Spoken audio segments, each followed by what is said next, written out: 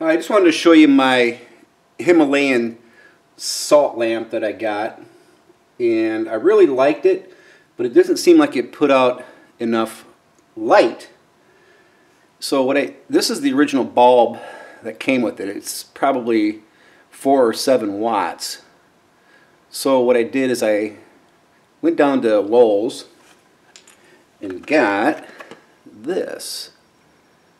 It's a 40-watt bulb. And as you can see, it has a longer filament in there, and it gets really warm. And as you can see in the lamp here, puts out a lot of light. Now I'm going to open it up.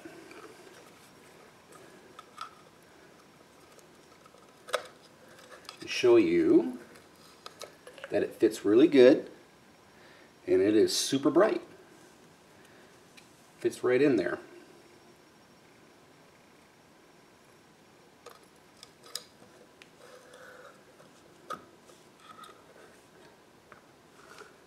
And I just set it right here next to my fireplace and all that. And it's very, very warm. Not too warm at all.